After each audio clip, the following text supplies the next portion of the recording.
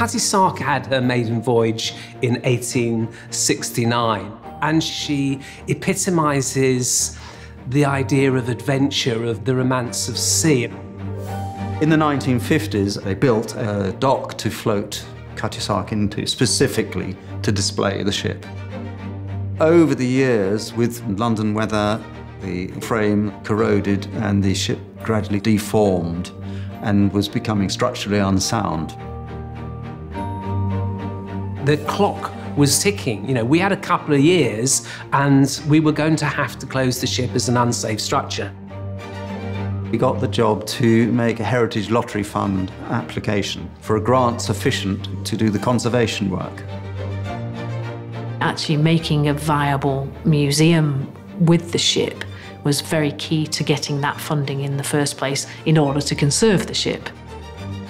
But the Cutty Sark Trust didn't own any land other than the dry dock. So there's very limited space for them to develop any extra facilities. I had a meeting with the client and we said, well, why don't we lift the ship? And everyone sort of thought, that'd be ridiculous. I thought it was an absolutely extraordinary notion. I mean, it was inspired, but it was completely outrageous.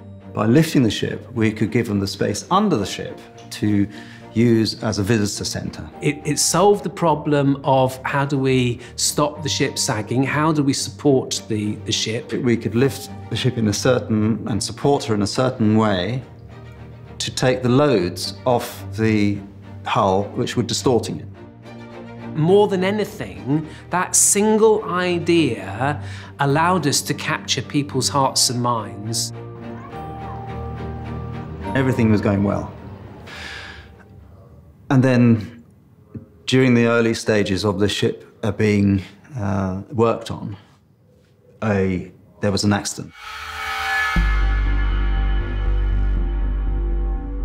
I was in bed asleep, and the telephone rang downstairs.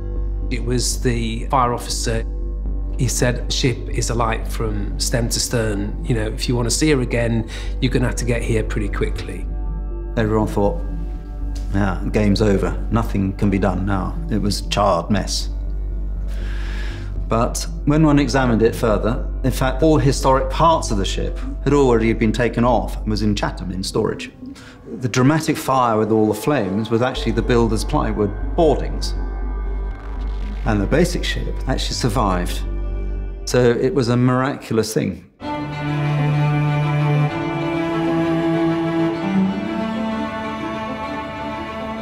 Majesty the Queen opened the ship with great fanfare in 2012.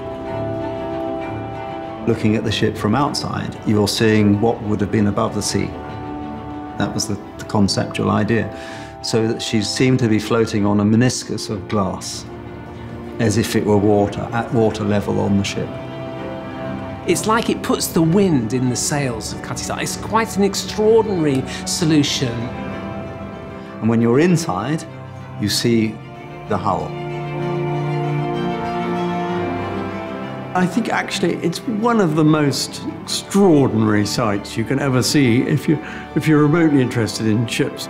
To stand under that actual shape and see how the speed was achieved, and you could feel the speed with which that ship must have roared along. You could just feel it.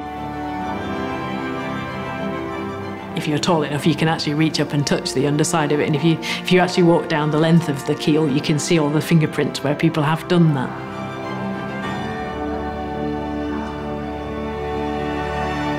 I was very disappointed to find that not everyone was so, enjoyed it or understood it. In the same year that we won an RABA award, a Structural Design Award, and a Tourism Award, we got the Carbuncle Cup, which was very painful. People forget. You couldn't bloody see anything in there. It was dark, miserable, and it was about to fall down, and it was about to be thrown away. Now, I'm proud that we've sorted that out. We've got an accessible, interesting, conserved treasure. The public response to Cutty Sark was absolutely phenomenal. We had nearly 500,000 people within 16 to 18 months of opening our doors. We had 100% visitor satisfaction. You know, that's a documented fact. And I glory in the fact that now, underneath the ship, we have a space that can generate income for the ship to secure its long-term resilience. You see Cutty Sark released, and I'm, absolutely thrilled that I came to Grimshaw's for it.